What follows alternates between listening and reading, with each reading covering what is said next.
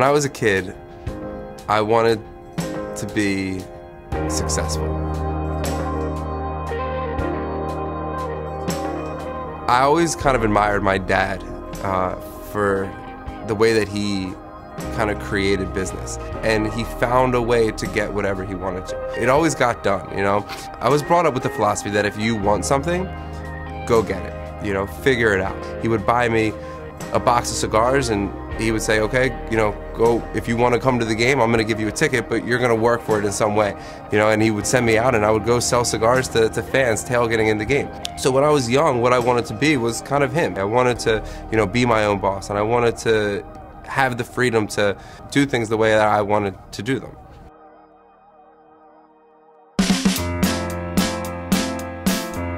Coming out of Penn, I was joining the race. Worked at Smith Barney. I worked at a real estate investment bank, and you know, I didn't know what I wanted to do. You know, it's funny. I had to call my dad up, right? And I was like, "All right, Dad, graduated from Penn. I went to Penn, and now I'm gonna quit my job as an investment bank, and I'm gonna go sell windows." For my first day, I was forced to be competitive. I was forced to set goals, and I was forced to achieve those goals if I wanted to accomplish what I wanted to accomplish.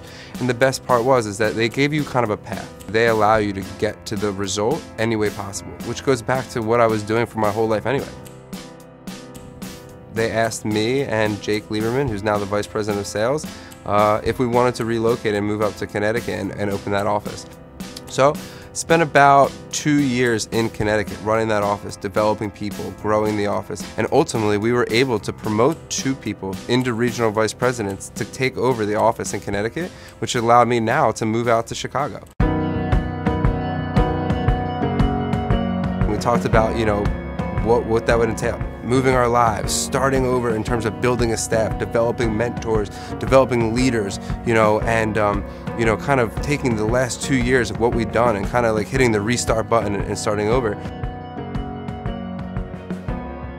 You're a part of what you're doing here. It's a living, breathing thing, and we work with real people who have real goals and have real families and real dreams, and now I'm in a position to help other people obtain that.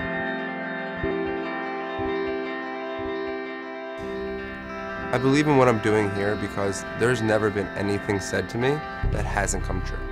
And over the last 3 years, when I look at myself in the mirror now, that's who I am. You know, I am somebody who can open an office. I'm somebody who can be given a challenge, and I know that I'll find the answer. I can confidently say that I'll never work for another company for the rest of my life.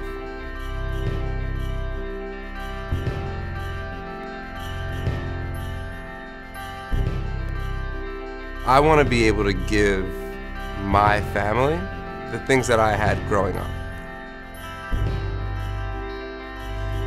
So, if I had a son, I want him to admire that everything that you want, you have to earn.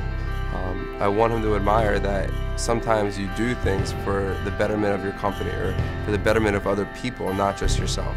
And I want him to respect that nothing's given to you in life, and if you have that mindset, that you can do whatever you want.